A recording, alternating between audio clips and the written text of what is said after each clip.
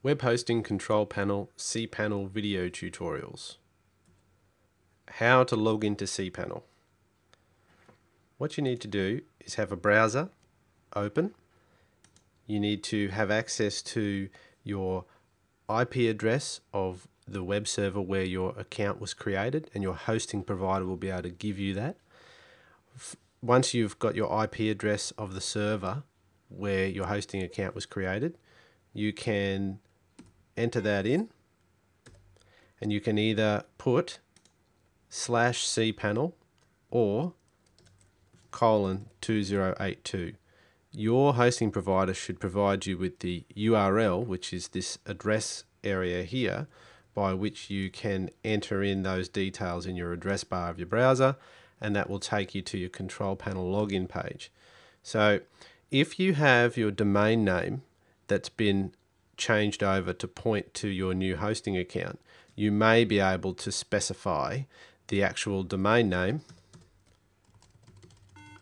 and in this case it could be /cPanel off your domain name, or it could be :2082 off your domain name as well. But for the sake of this exercise, I'm going to show you how to access it via the IP address.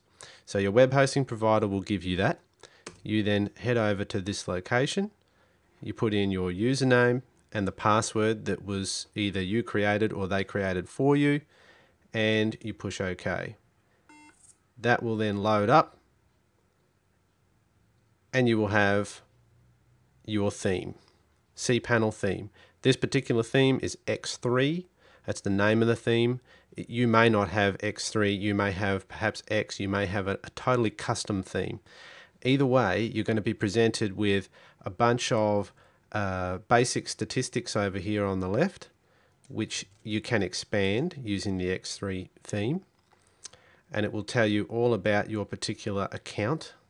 You'll also have access to all the icons that are on the right hand part of the screen, and these icons allow you to access different areas of the control panel, which allow you to do different things. So as you can see up the top, we've got some preferences here. We'll go through these in later tutorials. We've got mail related icons, we've got file based related icons, we've got logs, which are extremely important. We'll go through those in later tutorials.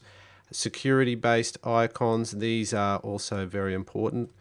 And we have some extra domain icons that you may need. Databases, very important. If you want to run anything with a database, you'll need to be familiar with this area here. Lots of great stuff in the software and services area. Each hosting provider will vary slightly as to what they offer in their control panels, and so if you do see an icon here that's not in your control panel, don't fret. It's fine. If you are familiar with the control panel and you don't see an icon in here, likewise, it's not a big deal. Each provider produces their own control panel as they see fit. So then we have some leftover icons down here that are just as important. So we're going to go through every single one of these icons, and not just how to use them, but explain why you would use them. And this is a great failing with several other tutorials out there that you might find, is that they don't go through the explanation as to why.